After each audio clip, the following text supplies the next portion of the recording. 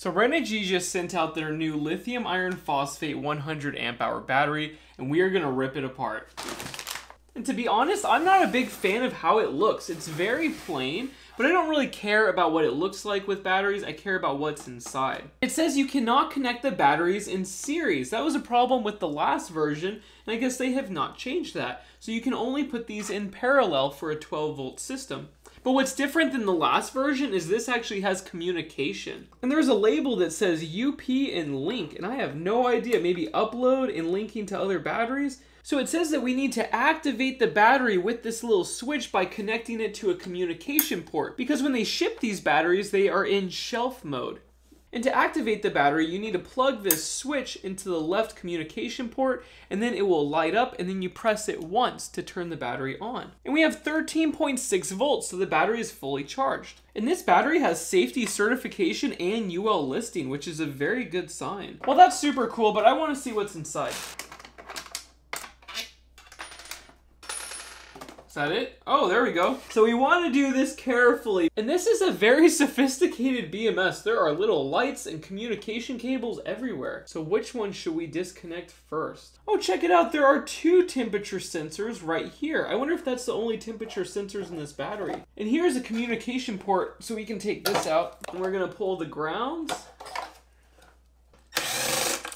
So now the cover is removed, and you can see that we have XT90, and we have 2 of them. So that can handle 180 amps. So on this side, we have the main positive and the main negative, and this goes down to the battery, the raw cells. And then we have XT90 connectors that connect to the BMS board that has a bank of MOSFETs. And this acts as a switch. And then we have the output that goes to the negative terminal. And just look at the logic control system down here. You have a very sophisticated system compared to most battery management systems on the market. And this balance lead has a lot of cables. There are 5 leads for going out to individual cell groups, but I don't know what these wires are for. So we need to dig deeper to figure this thing out. So first we're gonna disconnect this balance lead so it will shut down the BMS.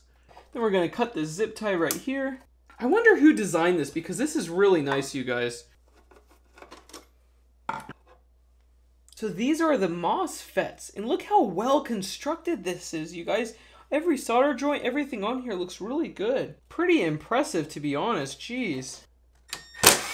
And there's even a conformal coating over all of these components. That's perfect. And all of the screws have Loctite. In the world? I was not expecting Renogy to make such a sophisticated battery, and they have good stuff, but geez, this is crazy. Oops. No way, you guys, they're using pouch cells. No wonder we have such a strong metal box around it. I was not expecting pouch cells at all. Please do not try this at home, because this is dangerous. There is a lot of stuff you could short circuit right here. Pouch cells need to be attached to this board, so do not try this at home, guys. Is that the first time I recommended people not do something at home? Jeez. Oh, look at that. And these pouch cells are connected, and it shows positive, positive, positive, positive, negative, negative, negative, negative.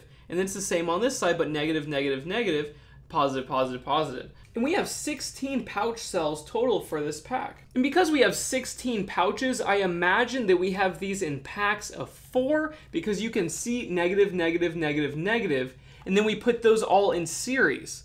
So these are in parallel, these are in parallel, these are in parallel, and these are in parallel, and then we put them in series for that 12-volt nominal. But yeah, this is a well-made battery, and I do not want to ruin it because there's nothing more to see inside. So we're gonna put this back together. So this is absolute Battleborn competition right here, but they are coming out with their own line of new batteries, so it will be interesting to see what they do in response.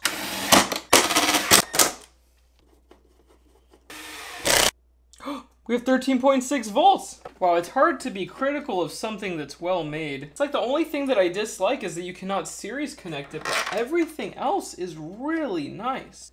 And you guys might be wondering, why is there a communication port? That would be silly just to have it for parallel connection.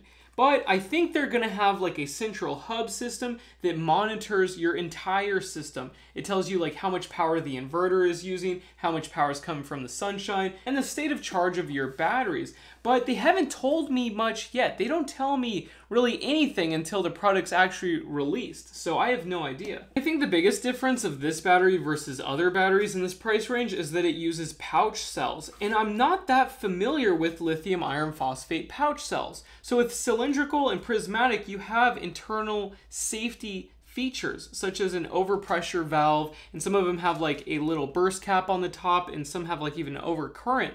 But what would actually happen if one of these pouch cells were to short circuit? And I don't trust anything bad would happen because this is a safety certified UL listed battery.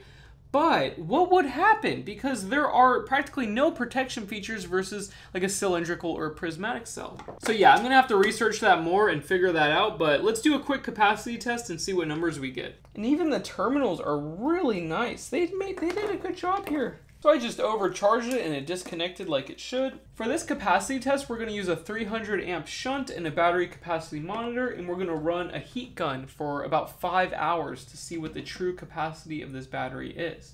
And we're pulling 21.9 amps. That is close enough. So we'll come back in like 4.5 to 5 hours.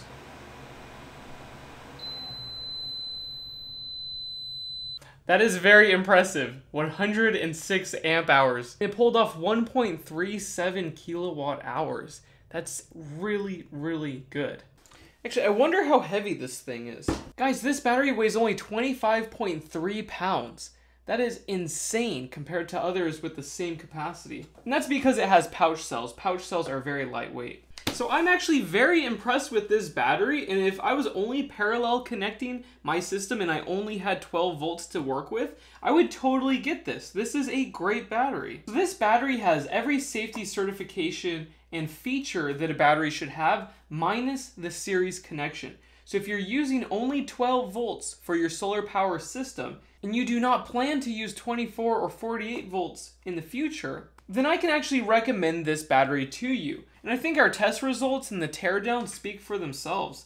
And the UL listing is absolutely incredible. I didn't even see that advertised anywhere. I had to find it in the manual online. So I'm pleasantly surprised, and I'm gonna put this on my website because this is a good battery. Now I'm sure everybody's wondering, should they buy this or a Battleborn for a 12 volt only system? And that's a pretty tough question. This is $50 cheaper than a Battleborn, and Renogy does have decent customer service. And the Battleborn does not have any form of communication, but Battleborn's coming out with new batteries soon, with internal heating elements, communication systems, and all sorts of other cool stuff. And typically I always vouch for Battleborn just for the terminals alone because they're super strong, but these are strong too. But if you guys buy this and you have any problems at all, or you disagree with any of my testing methods, please let me know in the comments section below. But we also have some exciting news that there's other batteries similar to this one in price and features that we're going to be reviewing and testing very soon. So it will be very cool to do those teardowns.